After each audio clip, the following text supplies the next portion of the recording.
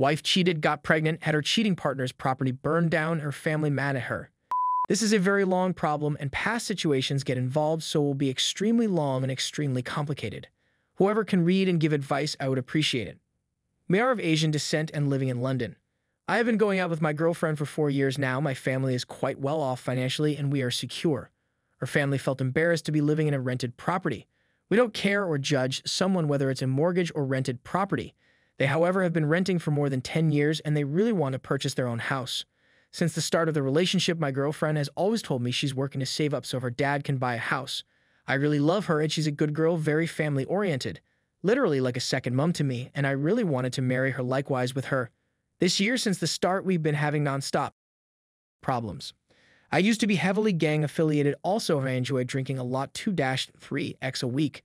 Not with girls, just boys that I knew. When my girlfriend was younger, their cousin used to live with them. He is in his high 30s now.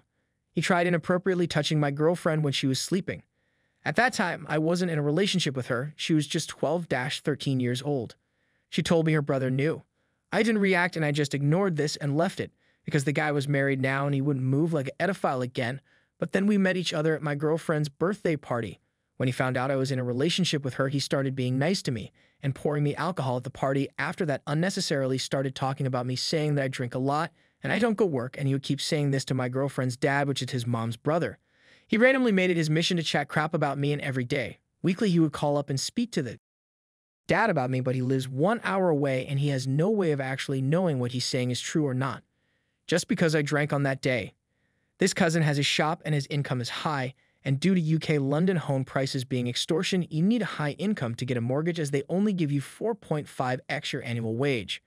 Because of this, my girlfriend's dad trusted him and gave him the deposit money and asked him to purchase the house for them. While this is happening, he messaged my girlfriend saying that he keeps trying to purchase the property, however, it is not working, and apparently he spoke to an astrologer who has said that he needs to touch, kiss, and give a girl that he is related to a mouth on her boobs and lips, and once he does that, the house will be bought the next day. So he asked her to come to sleep with him in return for the house.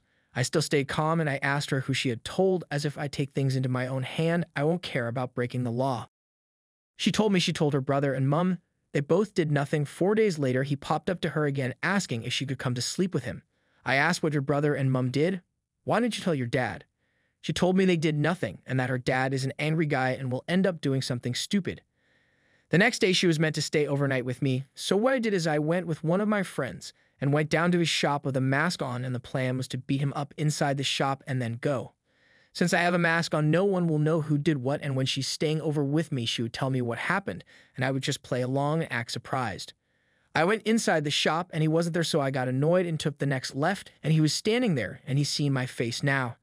I went straight up to him and thought, duck it. Let me make the most of the situation. I warned him, and I told him I know everything. I said, don't do that, and grabbed him and pushed him against the wall. I told him I don't want this problem to get big, don't speak about it, leave it. And don't do that crap again. He cried, and then he went inside the shop and got a hammer and came back out. I immediately grabbed the hammer and he got the recording off that on the CCTV. He sent that to my girlfriend's parents, saying I came and started a problem and left. He laid hands on me. He came with a hammer. He even spoke wrong about your family, so completely chatted crap and made the problem 50x worse and didn't listen. Since that day, I've been more or less drinking most days because my girlfriend stopped talking to me for weeks. I would get upset and angry because I don't gain anything from doing this. I did all for her and for the right reasons, but in the end, she was told by her parents to break up with me. She was on and off talking, and her family low-key hated me. I got drunk one day and called her brother, swearing at him, calling him out for being like a girl. It's his sister who could have helped her and did something, or his mom. No one did anything. I went to react, and now my 4-year relationship is downhill. He started swearing back at me, and we both shouted at each other over the phone. Me and her were both going through depression. My hair started falling. I would just stay drinking and not eat anything. After this, I got so angry at one point, I made some calls while I was drunk, and the next day his shop got burnt, but I got nothing to do with this because I was elsewhere in his shop having a chicken burger. I felt really bad for him because apparently he got taken to hospital for carbon monoxide poisoning. As you can imagine, the blame came straight to me, and now the family hated me more than ever, which made things a lot more worse in the relationship. When the incident came on the news, loads of people were commenting things such as the pedophile shop got burnt, he deserves it, etc. Upon contacting those people, he gives underage people alcohol, cigarettes, free chocolate, and tries to be physical with them. And while all of this happens, he's got a wife. The youngest girl he did something like this was a 13-year-old girl, where he lied to her saying your father is upstairs, and then went up there and aped her. He purposely targets Asians because of our strict families. Girls would keep quiet and not mention it to anyone or the police, etc. So I don't care what anyone says. That idiot deserved it. He even lost his alcohol license 2x and had to put it under my girl's brother's name and got caught again. And then my girl's brother got taken to court. So I have no remorse for him. During the first 6 months of the relationship, I was with her in the back of the car and I was just on her phone. She told me I can open anyone's message except for these guys. Obviously, I only want to open that message now. She tried taking her phone, scratching me, and literally ripped my t-shirt off my body in an attempt to hide the messages. I had her phone and thought to myself, the way she's behaving shows she is clearly cheating on me with him. Do I really need to read these messages and just hurt myself more? I checked her phone back at her and I dropped her at home. The next day, I felt like drinking because that's like my medicine back then. I was talking to her best friend about everything, then we met up, drinking, and we kissed. After that, when I actually read the messages and found out what was going on, I felt bad. I didn't know how to tell her what happened to her best friend. So that was a secret we both kept away from each other for the entire time of the relationship. We were both embarrassed and admitted it was a mistake. So with both these things happening at the same time, she literally completely stopped talking to me and then called me almost a month or so later.